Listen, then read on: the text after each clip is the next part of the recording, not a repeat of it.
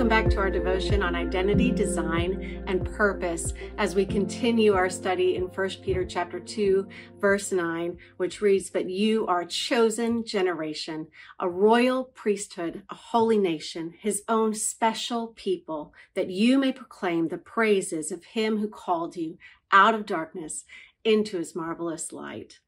So we're going to mix up the order just a little bit and skip ahead to talk about being called out of darkness and into light. Darkness and light is a story as old as time. We all have seen so many movies about good versus evil, darkness versus light, and we know that story. I know my favorites are always the ones where someone from darkness is redeemed, finds redemption, and decides to walk in the light instead, even those ones where it's at the very, very end. And the truth is that that's our story too.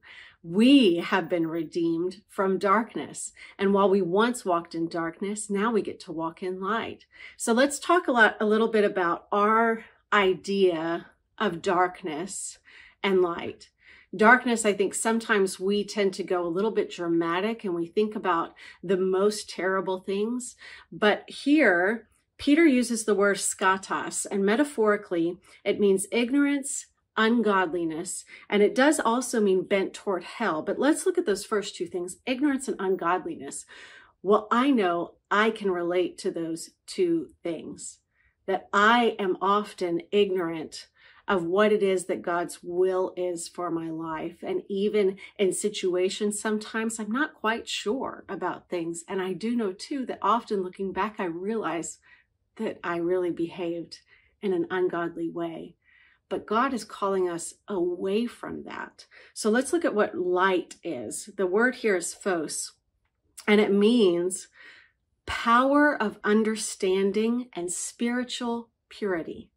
Talk about both of the opposites of those other things. So not ignorant. He's not called us to be ignorant. He's called us into the power of understanding, to give us that understanding and open up our eyes.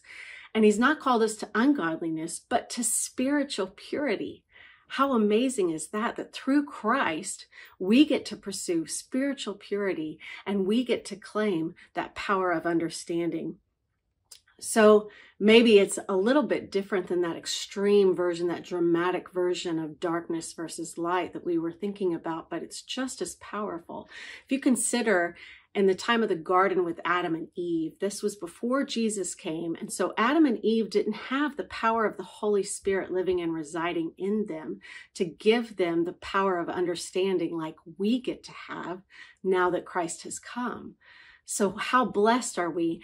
I think Adam and Eve, actually, one of the reasons why I feel like they were so easily deceived is because they were ignorant and they didn't have that understanding. They didn't understand that there was an enemy, and they didn't understand that he was trying to deceive them. So God definitely has made a way for us to have that understanding in a better way with Christ. So let's talk about that first part of this phrase, though. He's called us out of darkness into light. If God has called us, it doesn't say that he's dragged us from darkness into light. It doesn't say he kidnapped us from darkness and made us walk in the light. No, he's saying that he's calling us. And the truth is that God is calling us every day to walk in the light. But my question for you is, are you answering that call? Do you follow him when he calls you into that light? Are there areas of your life where maybe you're still walking in a little bit of ignorance, where maybe you're walking in ungodliness, but you can hear the voice of the Lord calling you into his spiritual purity and power of understanding? And that's what I want to encourage you in today, friends. That as you walk throughout your day, remember that God is calling you into that. Not only is he calling you into that, but he has empowered you with the power of the Holy Spirit to actually walk in it.